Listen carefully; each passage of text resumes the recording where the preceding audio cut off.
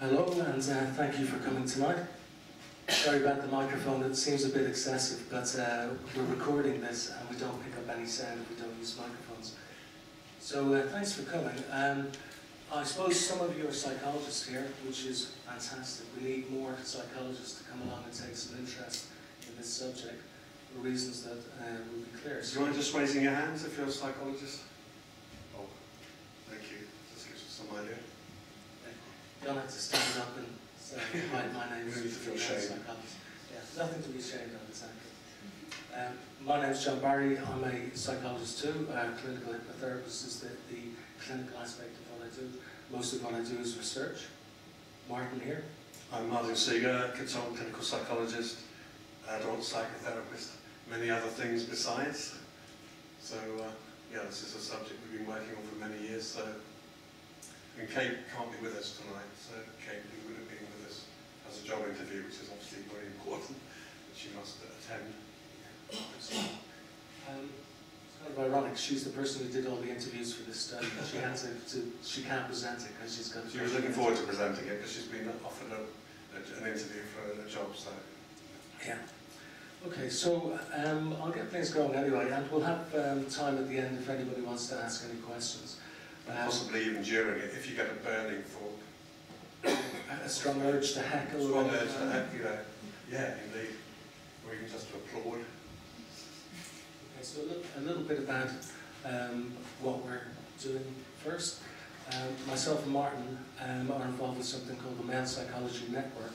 In fact, we started it up a few years ago with the view to kind of doing something about the mental health of men and boys, which seems to be overlooked, I think, quite a bit.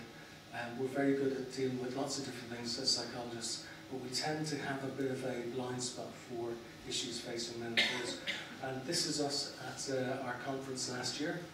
We have we're going to have our 4th annual conference this year. In fact, in this room, I think, we're going to be here on the 23rd and 24th of June. We got lots of interesting stuff on that day, including we got Rory O'Connor from the University of Glasgow, who's an expert in suicidology. He'll be talking about identifying and suicide behaviours early and the kind of interventions that we can use. We're going to have lots of stuff that's really interesting. I would urge you to have a look at our website and check out the timetable of events. We're doing some stuff that you won't see other places, and you'll start to think, why aren't I seeing this in other places? We've also got Norman Lamb, politician. It's quite useful to have ex-minister. He's an ex-minister, isn't he? He's not current minister, but he was in the coalition government. He was quite involved in raising awareness of mental health. But I think he's quite keen, as part of that, to look at gender issues in mental health, public health, really. And we got Marv Westwood, haven't we? He's a really good specialist in PTSD, working with veterans, helping soldiers to kind of, who've been through terrible experiences, to kind of process that through various ways of using male-friendly kind of techniques to help soldiers work together to get over these things. So there's some interesting variety of talks. And I mean, Marv Westwood, I mean, if you haven't seen him, he's definitely worth seeing. We have others, Sue Whitcomb on parental alienation syndrome, and again, as psychologists, you probably won't have heard of parental alienation syndrome, and neither will anybody else.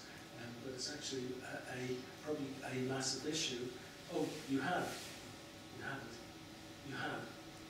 Great. I'm so glad. Lots of psychologists haven't, so I'm really glad that you have. Oddly, I wrote something about that, I think, this week, and hadn't heard of it before, so just... No, good timing then. This is very good timing. Yeah, but it's obviously a really serious issue affecting so many children around the world, and it's been entirely overlooked. So we've got lots of things. If you're a psychologist, even if you're not a psychologist, if you're just interested in human nature, you'll be seeing human nature in a different light at the conference. So moving along with today. I know we're not moving along with today. We've got more stuff about us. But this just says how great we are. We've done lots of good things, and we'll continue to do great things. Hopefully we're going to have a male psychology section of the British Psychological Society quite soon. There's going to be a ballot on that in the next couple of months. We don't know. You know, in the next few months, we're having a meeting tomorrow to talk about that. But they can only put a ballot out for all of the psychologists in the country when they've got a number of ballots to do at the same time because of the cost. I think it's quite a few thousand, 25 grand or something, just to put a postal ballot out. So they can't just do one section. They have to have a number of ballots going on, at least two. Anyway, we're going to have a ballot very soon. So that's something to look forward to. So one of the issues that we're interested in the Male Psychology Network is the issue of male suicide. I mean, about 3.5 times the number of men commit suicide than women do, or 3.5 times more men than women do. Yet men go to seek help for psychological issues much less than women do. And really, I personally, every time I kind of think about that fact or those facts, it makes me kind of feel a bit alarmed, and it kind of makes me think, why aren't they going to seek help? Why are they going off and killing themselves? And this is one of the kind of drivers behind the male psychology section. We're quite interested in why men are committing suicide, what we can do to prevent it, and what we can do as psychologists maybe to make what we do a bit more appealing to men, because it could be that men are going to seek therapy when they're having problems, or not psychological therapies at least, because there's something about psychological therapies that men aren't that keen on. And if that's the case, we really need to be doing something about that. Well, there's a question there, isn't there? There's a kind of question, you either get men to change, to use existing psychological therapies more on the assumption that there's something sort of outdated about men and they need to change, which is, you hear that narrative a lot, or you can try and adapt therapies to suit men, so that they come along because it feels more kind of relevant to them. But you could possibly, I don't know if you can do both of those things, but I think both of those things are starting to happen a little bit, aren't they? Yeah, I mean, you can understand why people would say that men just need to open up and this kind of thing, but it might not be the best approach to help men to open up, just insisting that they do. So, in terms of how well men and women do out of therapy, we don't really have very much information about that.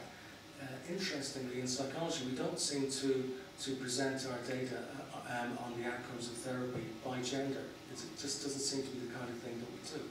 It's as if we make the assumption that men and women are the same, and they'll respond to therapy in the same sort of way.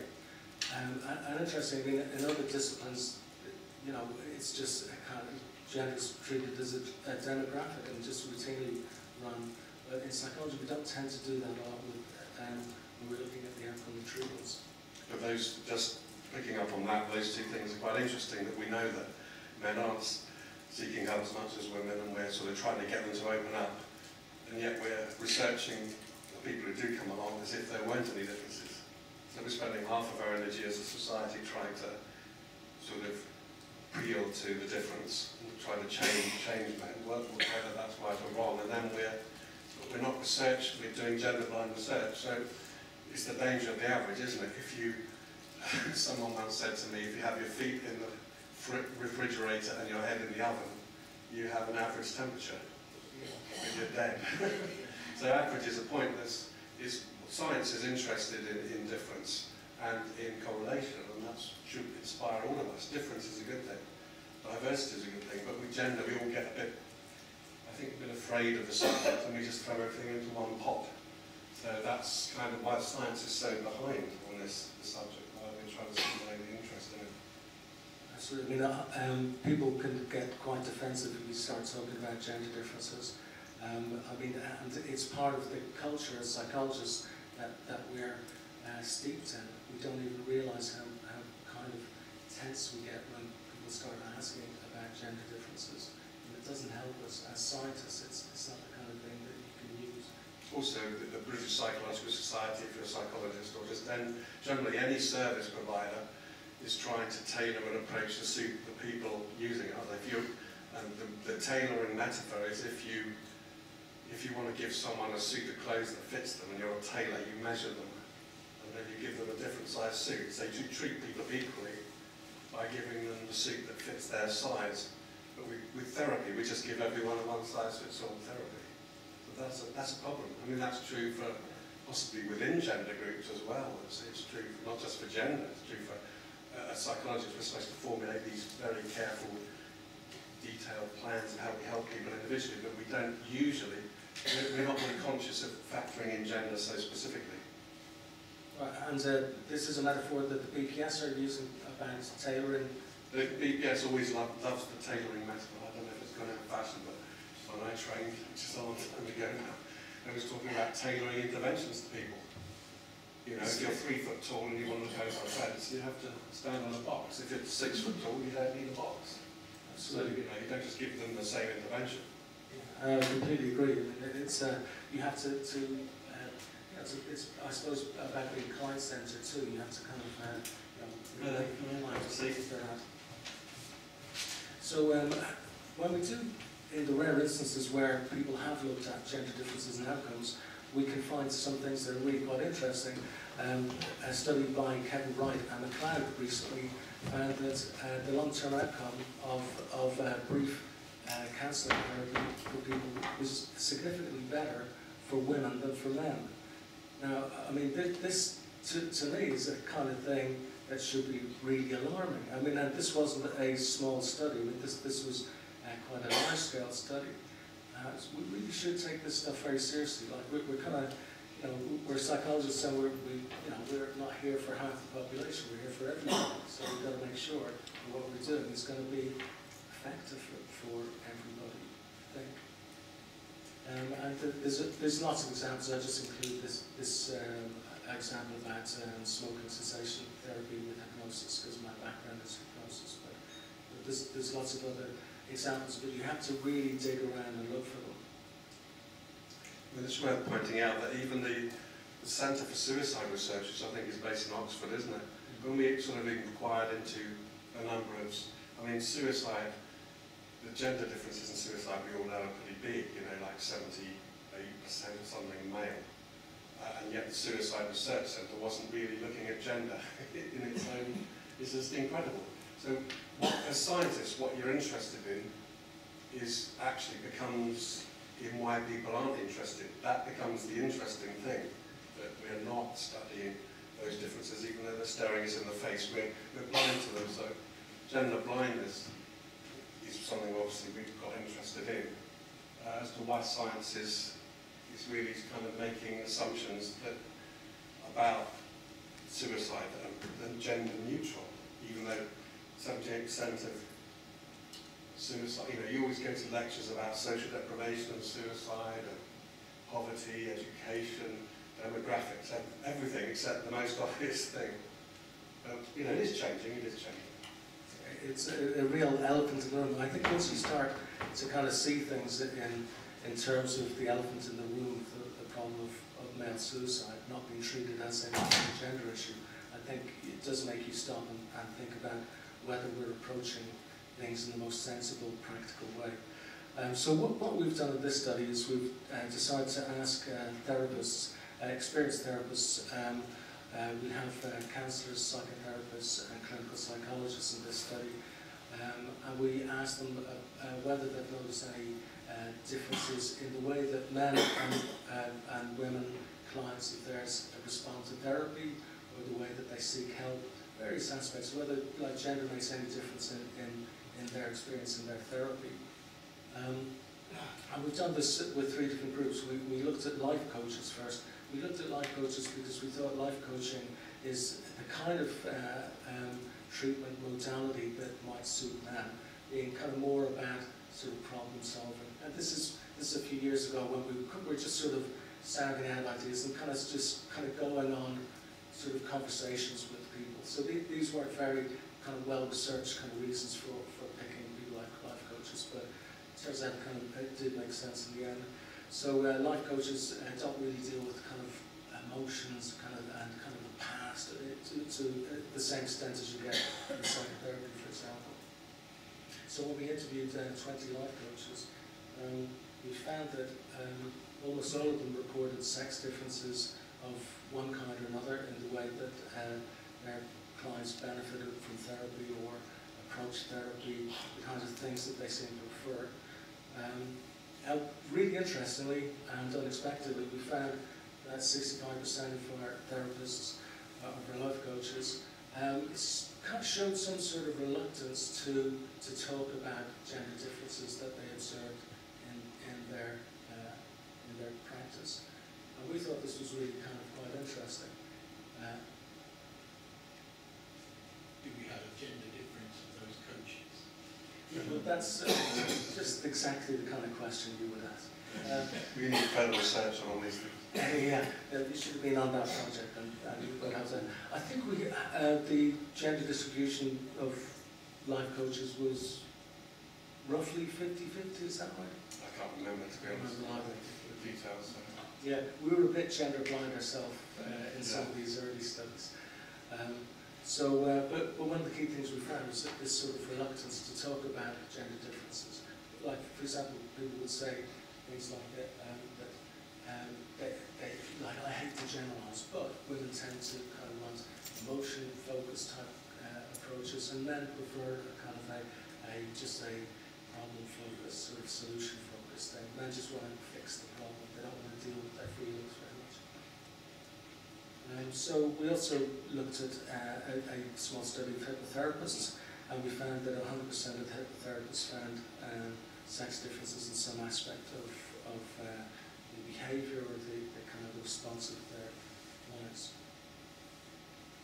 And so then we move on to today's study. Yep.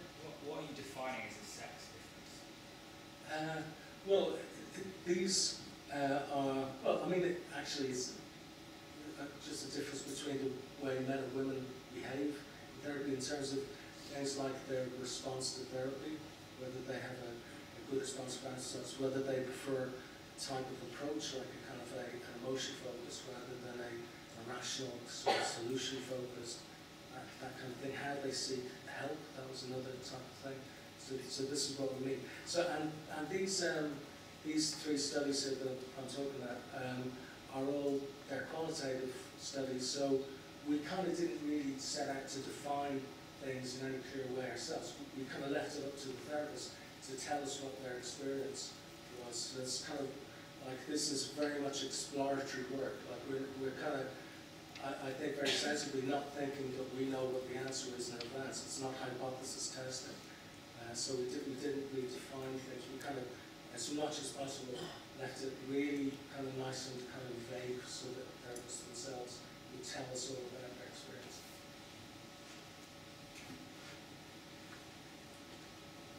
So I'm talking a bit now about grounded theory methodology. I won't kind of go on about this too much because probably a lot of you won't be kind of too familiar with this. But this is just, Kate included this slide about, this is kind of like about reflexivity and disclosure about the therapists that you get a lot in kind of grounded theory and qualitative type work. So our participants were, 20 participants, 5 men and 15 women. Okay, so that answers that question. Semi-structured interviews. In other words, we had kind of sketchy sort of questions that we pitched to people, but basically if people deviated around those the questions and talked about something else that they thought was more interesting, but still on the topic, we would include that. And we had 8 psychologists, 8 psychotherapists, 4 counsellors, who all had relevant qualifications and have been practicing for at least 2 years. And they recruited, What's the difference between psychologists and counsellor? Okay, that's one for afterwards.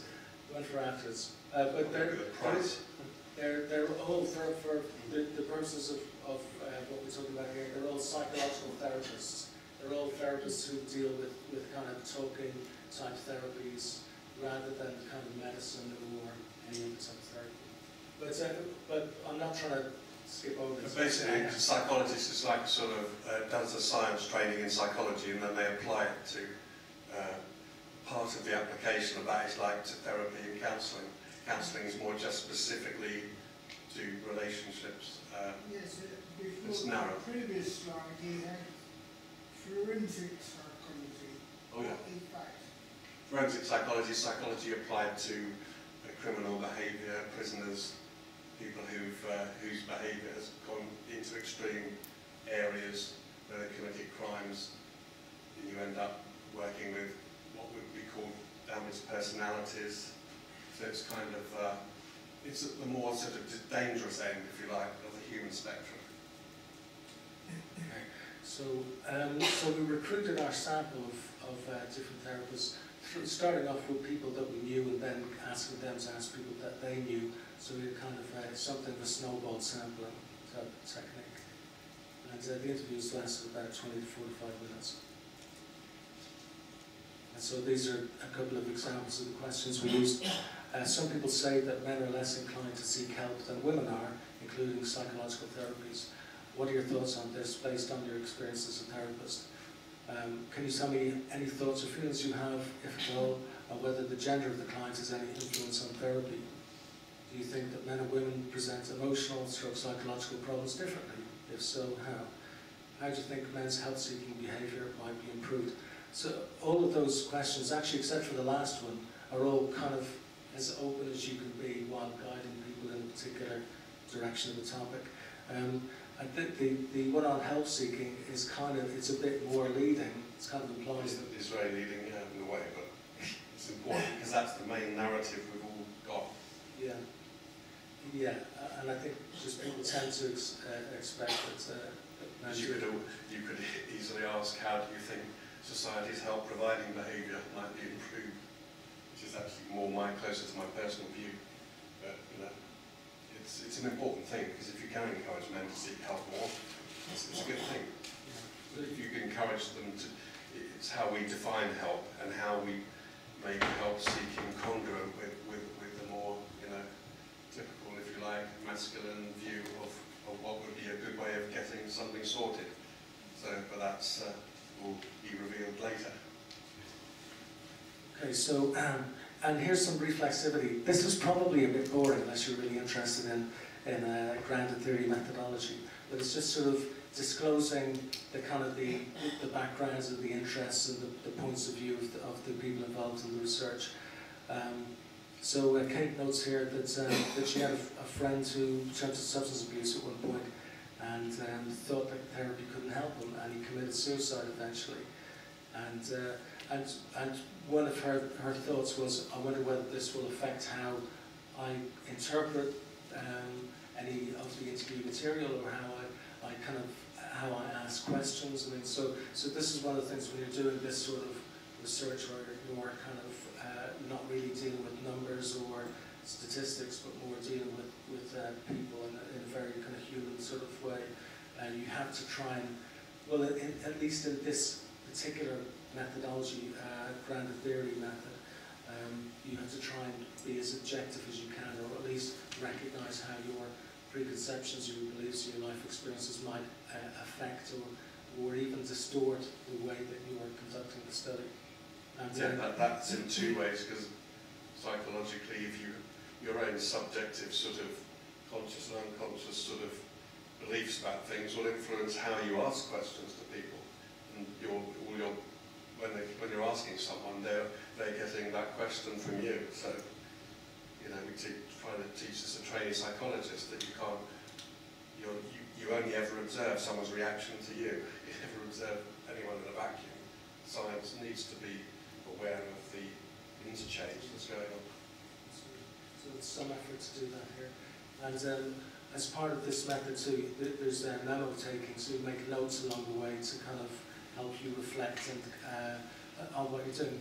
And this is one of Kate's notes. I was aware today during an interview discussing the reluctance of men to engage in therapy that I remained mindful to keep the interview as objective as possible, remaining open to any answers given without any exception or expectation that answers may be congruent with my subjective experience.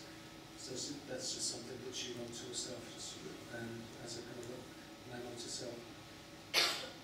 So the analysis is done by taking all of the 20 interviews and transcribing them, so kind of typing them all up, and then kind of putting them all together and kind of going through the whole lot of them and going through a process of coding, which is like you start off doing kind of fairly sort of unreflective line-by-line coding, so you just pick up on any words or phrases that might be vaguely interesting in any sort of way. So in other words, you're not bringing any of your kind of theory about what's going on to the process at the beginning.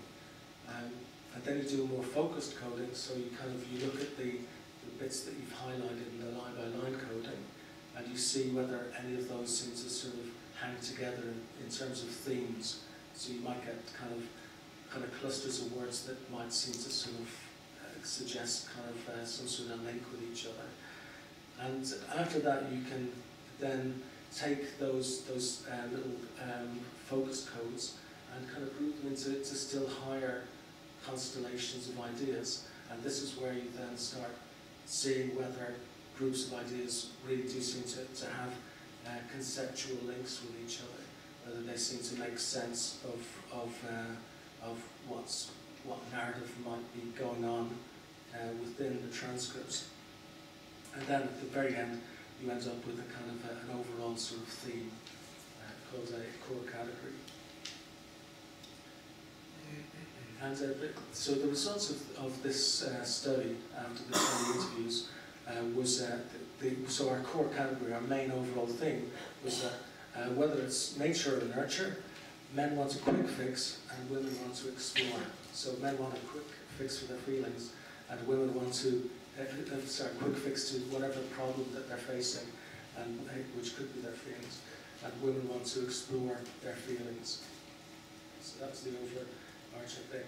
In some ways, I mean, my kind of personal reflection is that you could, if you went to the bus stop at the front of the university and asked people, like, how do you think men and women might approach therapy differently, they'd probably say something like this.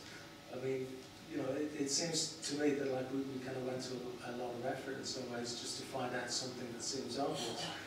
On the other hand, we seem to have lost our way, I think, so much as psychologists, that we're kind of ignoring things that are actually really quite obvious, like the elephant in the room thing. Yeah, I mean, if everyone at the bus stop did believe that, it would be at least the duty of psychology to factor that into the way things are done, but it's not. So if we've got a general sort of, and of course if you look in our culture, you just look at any comedy, you know, look at Friends or any sort of famous comedy, it's all based on gender difference and tensions, and you know, it's very humorous, so it makes it really interesting. All of our great artists, writers, storytellers factor gender in. I think artists and writers and filmmakers, novelists, poets are way ahead on gender from psychologists. We're way behind. The point is that there are these differences in our culture, but then we're delivering services, and not just psychologists, but governments. You know, governments are saying we need to give people CBT. It's not saying, you know, who does it work best for gender-wise anyway. It does break it down in other categories, but you know, CBT just assume if you've got depression, you've got depression. You know, male or female, it's the same thing. Just give it CBT. So yeah, I mean, this study in some ways is fairly straightforward and simple, but it needs to be done because we're just not asking these questions.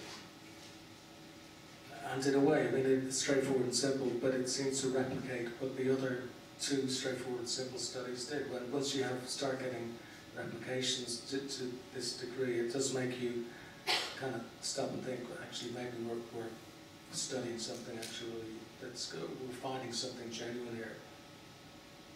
So, 90% of the participants, that's the therapists, proposed that the gender of the client does have an influence on therapy.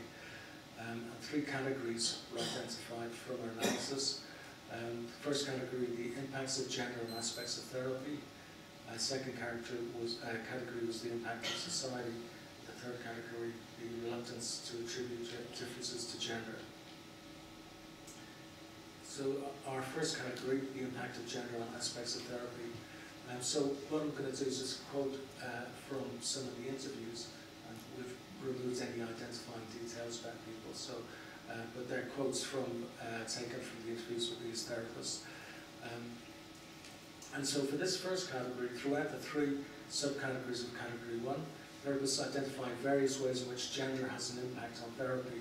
So one therapist said, in my experience, sometimes there seems to be a longer period of engagement needed with male clients.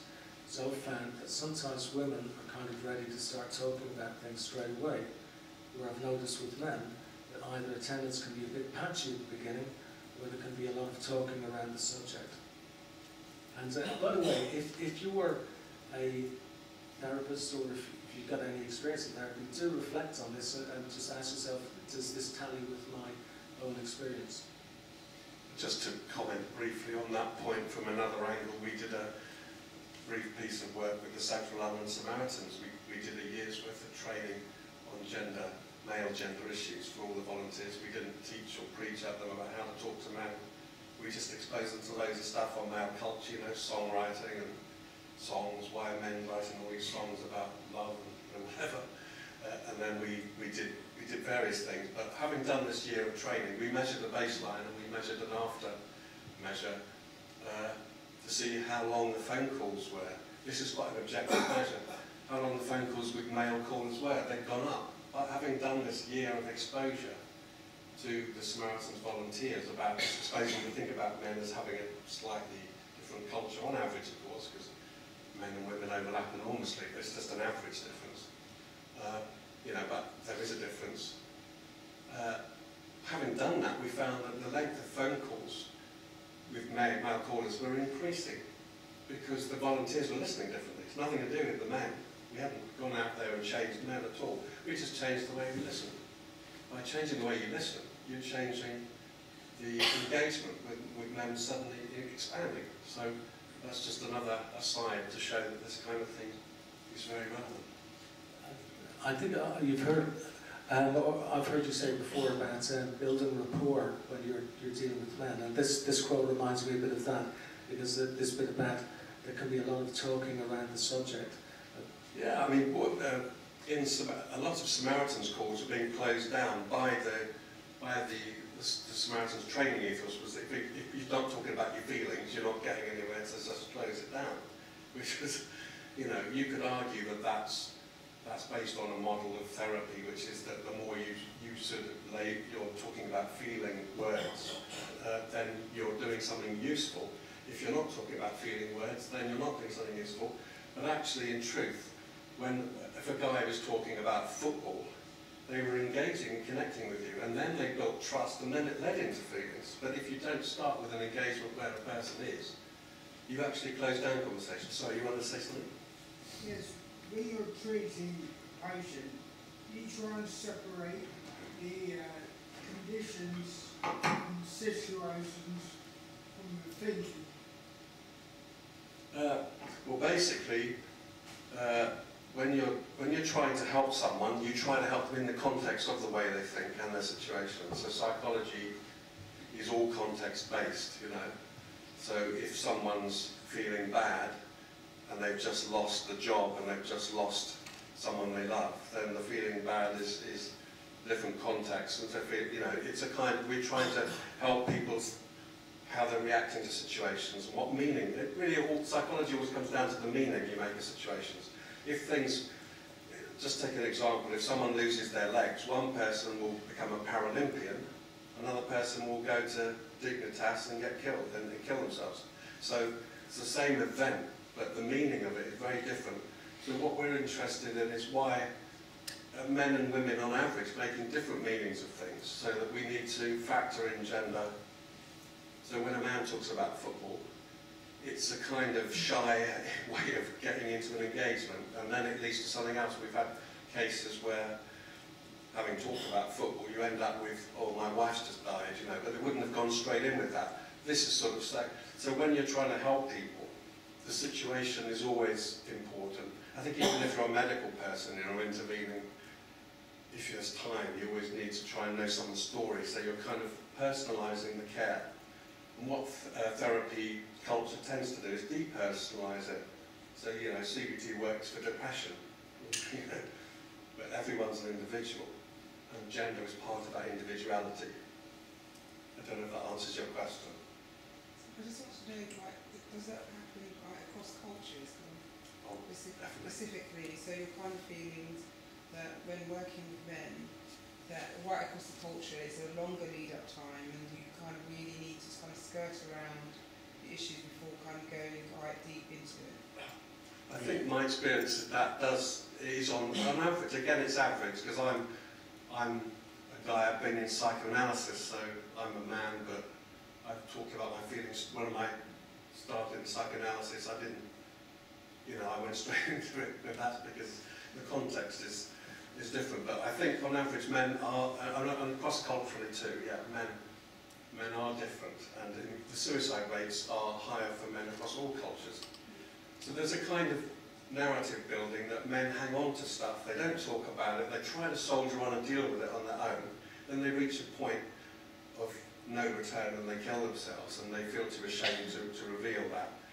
But also the way we're trying to help them might be putting pressure on them to, might actually be going against the grain of what would help them getting into help. If you offered men help that wasn't so in-your-face feelings, they might end up feeling support. I mean, a lot of what works with men is just doing stuff that isn't even about feelings. It's playing football, having a football team.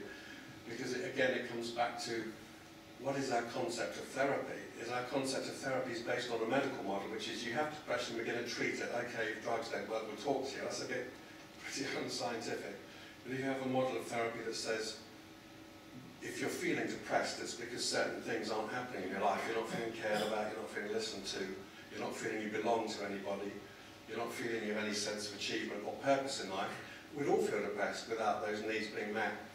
And so therefore, to resolve that in people, therapies when they do work, they make people feel cared about, they make people feel they're listened to, they make people feel they belong, and they make people feel they've achieved something and that they have some purpose.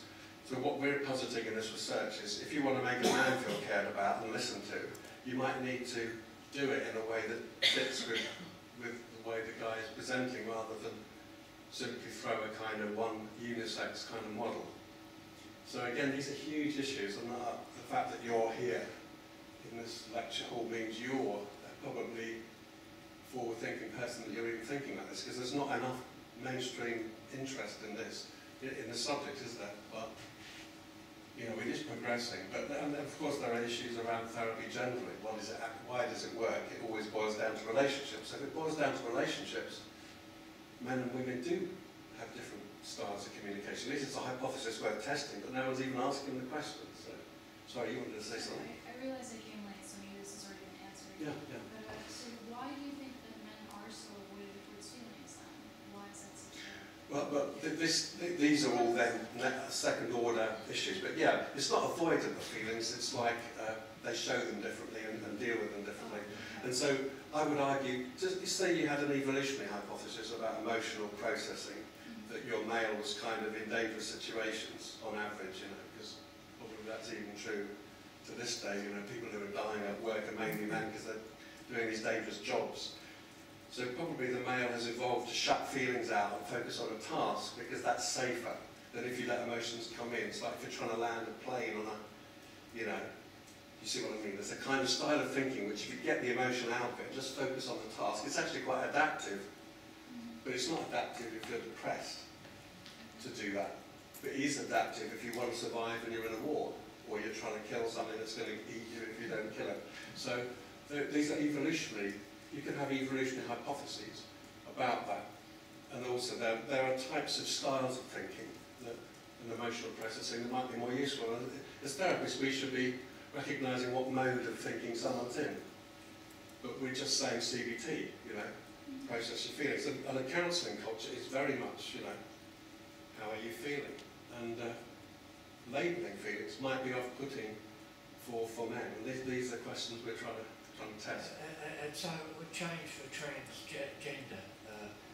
You're going to get a man, a woman type man will probably talk more about feeling. Yeah, absolutely. But I always find that with transgender people, their gender is their identity, so that's the mode they're in, very often. And that would affect whether they like talking about feelings or not. Yeah. Yeah, I think someone who is a male transgender would be more in a male mode of communicating. That's my experience working with transgender.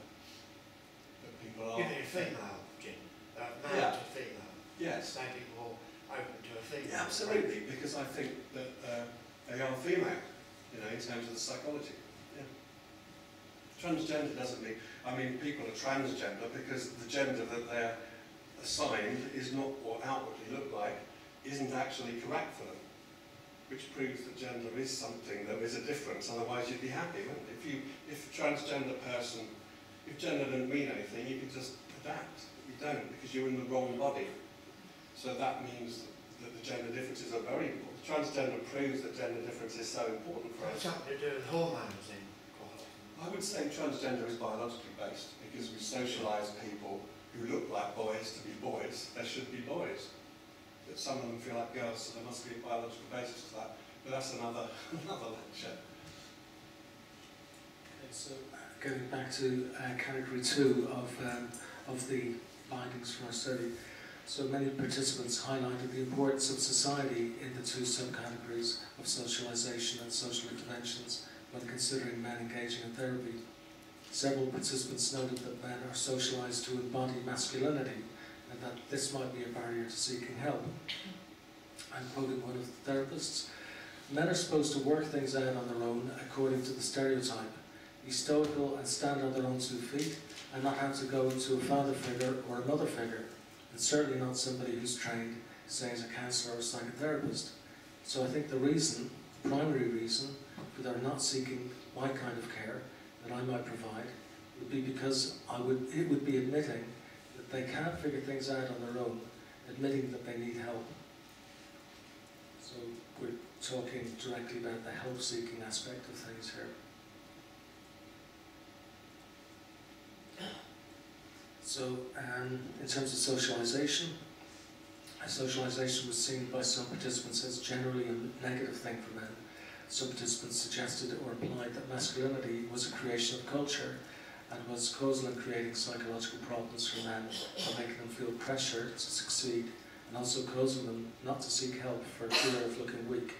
For example, one participant emphasized that the importance of confidentiality to men is based on the macho culture. Quote, it's very important for them to know what they say is going to be confidential and that they perceive that things are going to be confidential. They don't want it leaking out, because if it leaks out, then other guys might have an advantage on them. They might be vulnerable in the world of men. It's actually quite a concrete reason for not seeking help if you think that what you say is going to be used against you. It's a common thing in prisons, isn't it? If you go to see the psychologist in a prison, you're dead. You know? Sorry, you wanted to say something? Surely this is about vulnerability shaming of small boys.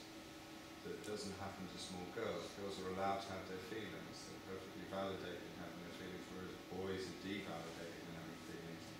And because it's mothers, predominantly women, over the centuries, who have socialised boys into being men through childhood. And father is away. He's, you know, really, since the Industrial Revolution, fathers have been outside, and so there's no emotional literacy learned from the father. It's all learned from the mother. And so, you know, I knew as a boy growing up, I wasn't supposed to have feelings. If I had feelings, there was something wrong with me, because I'd get punished. And then that translates into adolescence, adulthood. I am not a girl, or I am not female, so I do not cry. And then once you get to adulthood, it's completely complex and crazy, because the adult world is very different. You are on your own, but by then, girls have built very, very complex, intimate social networks. And boys, young men are very much on their own. This is a very important question. I mean, these are the big questions about socialisation, nature, and all this stuff. You make a very good point that socialisation of boys is largely by adult females. Which raises the question: if that was true, and it might be, why would adult females want to shame boys over their feelings? That would raise another question, because we're trying to get a female-friendly world. You would think that boys weren't being shamed. You know, if they were raised by their macho guys, they would be shamed for their feelings. But if they're raised by the women, why aren't they being socialised to be more okay with their feelings. So these are hypotheses, but it's a very, very important question. Just looking at this category, if we were referencing this now, what's just written on the screen to women, if we would say girly culture, sorry, that's all I can throw at them. Yeah, there is such a thing. We would be castigated as victim blaming. And that's what I said. That doesn't help a young man who wants to kill himself reading that. It doesn't. It doesn't stop him. In fact, it encourages him to do that. Yeah, absolutely. Because effectively that's about trust. Yeah. It's not macho culture. It's just like, oh, I'm going to be with somebody who's trained to deal with emotions and knows about emotional literacy, and they're not going to shame me for making mistakes, for saying it wrong. That is about trust, and that's what's valuable about therapy, in my own experience. Yeah, I mean, once you get to therapy, you can do a lot of that work to de-shame it. But the question is, and that's another question we're going to raise, which is that the sort of guys that we're basing our data on, who've seen therapists, are the sort of guys who've sought therapy. They're not representative of the guys who are killing themselves. So this is another issue of representativeness, that the guys who are in therapy are at the more, a little bit less, sort of more comfortable with their feelings end of the spectrum of masculinity, whatever that is. And therefore, we haven't even got, the only data we've got about masculine attitudes to emotion is in the suicide figures and other things. Because therapy population, the people who seek therapy, are predominantly women. I think when I was in the NHS, it's about 66, 67% of my clients were female over the years, and I became a specialist in helping women in many ways. I'm very privileged to do it, because a lot of important work was done. But you can't, and I didn't even think about the fact that, that I wasn't thinking about gender, the male gender. I didn't think about male gender until I was in my 40s as a psychologist, so we're so blinded, sorry. Based on that, what made you decide to interview therapists rather than men? We've done both. We've done both. Yes, so that was started. No, that was 2 weeks ago. We're fast workers. Okay, so the final category. Oh, okay. The final category. Reluctance to attribute differences to gender. So throughout the three subcategories, we had one of the kind of I think most interesting ideas was this kind of defence against seeing gender was there. So one quote: "Depending on what people present with, we tailor the therapy to what people's needs are." So it may be that we use a kind of general CBT outline at first, but it might go down a different route. I don't think it's gendered. So some people just said that gender wasn't an issue, like people might be different for various different reasons, but it wasn't due, their differences weren't due to gender. And I think we had, I think from that one quote you don't really get very much of a flavour of the how big a theme this was in the coaches' interviews and in the interviews in this study. We did have people saying, like there aren't any gender differences, and then a couple of minutes later they'd be talking about differences between men and women. So they seem to be kind of, in some ways, not just apologising for talking about gender differences, but even oblivious to the fact that they realise that there are gender differences. So we have a kind of, it's an interesting, to me, it's a kind of a very, we talk about unconscious bias a lot in terms of gender, but I think this is a really interesting unconscious bias that we have here. And we've talked about it in terms of cognitive dissonance. You can apply, any kind of psychological theory of conflict or cognitive dissonance, but the idea that you hear yourself saying that men and women are different in some respect, and then some other aspect of your expectation of yourself is that you shouldn't be believing. It's, it's like you're committing some kind of thought crime by saying, oh gosh, men and women are a bit different. So then you come and say, well, it's not really gender, but it is gender. So the conflict is produced by a pressure on people to assume that in some ways there aren't gender differences, which is another, which then closes down inquiry. And anything that closes down inquiry is obviously unscientific and probably not very good for us, as all of us, because we all, if gender's a big part of our lives, the more we understand it, the more we can all live together better. And exactly this whole gender blind approach is like a fits all, like no tailor required. Just take one size of a therapy and impose it on everybody. I mean, that's not what suits. Okay. Juxtapositioning two things. One you said about difference when you trained the people in Samaritans. Oh, yeah. How they then began to focus on difference in the way they were interacting with the men. Yeah. And my question is, there's classic studies, some very old studies of where they asked people, this was studies between different kinds of therapies, and they would ask, and there was a classic one of the famous therapists, and the difference, it was found, there's a big difference between what people say they do and what they actually do. Yes. And I'm bringing this into this saying, you said if people were not, think they're not working differently with with men and female, male and female clients. But I wonder, and that's where I think they may be also, they acknowledge their differences, but they're saying they're not aware they're doing anything different. The question is, I wonder what would happen if you actually observe their differences and see whether you're... That's a very good point. Really interesting.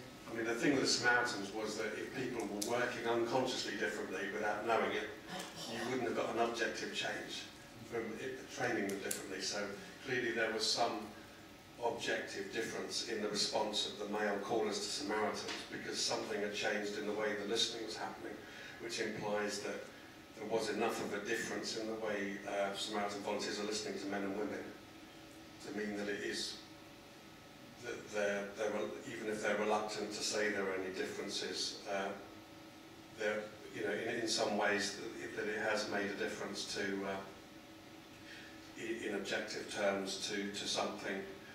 Because if we were unconsciously giving women and men what they need, but not being ashamed to admit it, we wouldn't get outcomes different outcomes like that. But we are getting gender differences and outcomes.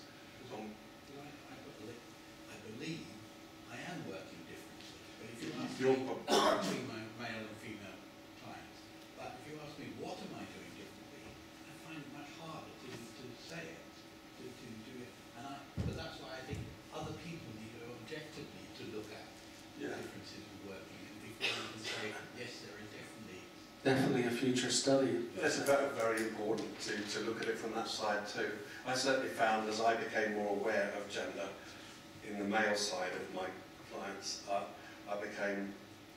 felt like I was getting a lot further with people because I was trying to connect with something that I wasn't trying to impose a kind of therapeutic model. I was trying to connect with a different world, and gender was part of that.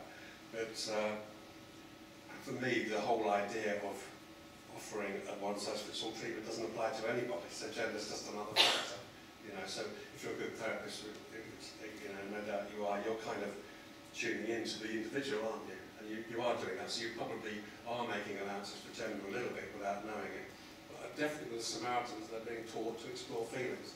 So there's quite an active pressure. And counselling training, and I do a lot of supervision of counsellors, there's a culture of person-centred exploring feelings. It's kind of assumed as the right thing to do. And of course, maybe it is at one level, but it's how you do that. You can explore someone's feelings without saying, tell me your feelings. You can do it by doing stuff with someone and the feelings come out in a different way.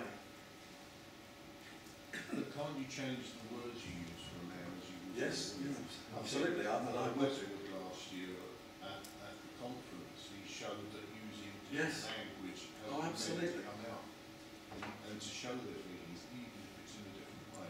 I mean, it's the Charity Calm, which has had a great, you've probably all heard of it, but its campaign against living miserably is focused on male suicide. They've had quite amazing results in getting guys to phone in, and what they've done is basically, they haven't got it perfect. There's lots of areas where it seems like there's still this kind of underlying idea men have got to change and open up and all this stuff. But actually what they've been really doing is using male-friendly language, especially for young men. There's things like feeling shit, call this number. They haven't said, are you depressed? If you say to someone, are you depressed? Then you're going to turn off men and women probably to some extent, but men more, because that word really does hit a kind of Whereas if you say feeling shit, that's kind of male-friendly.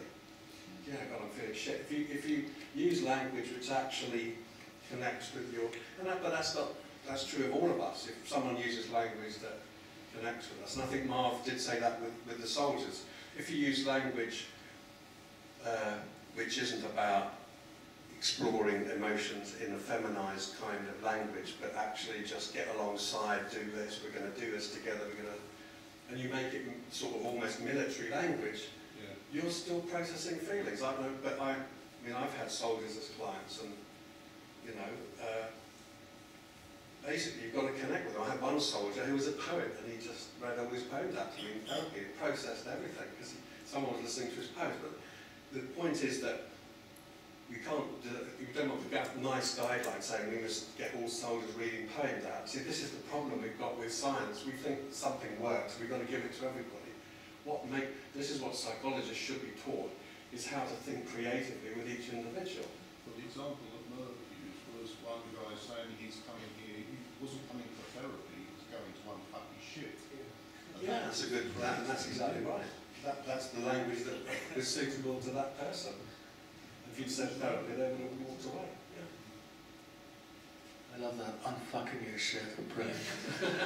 You see that in the nice guidelines. So I think what we're dealing with here is like some sort of unconscious bias. It's being described as beta bias, the kind of tendency in the social sciences to minimize gender differences and kind of emphasize gender similarities. And that's become quite popular after Janet Hyde's work, where she's coined the phrase, there's more similarities than differences. And of course there are more similarities between men and women than there are differences, but really the differences might be quite important and quite worth exploring. And the similarities might not make much impact in terms of therapy. They probably are important, but the differences might be key. The differences might be the difference between somebody coming to therapy and unfucking their shit, or not going to therapy and chucking themselves off a bridge. Well, the way I look at it is the similarity is you need to have your feelings connected with, but the difference is the language you use to make the connection. So we are both similar and different. The human condition is the same for all of us. We all want to be loved, heard,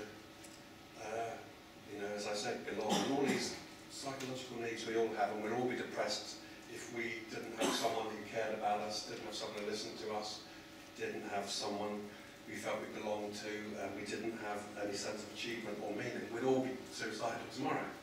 But how you stop someone feeling suicidal and how you connect with someone and care about them will have to be very different. I mean, if you're a teacher, you have to reach certain children differently.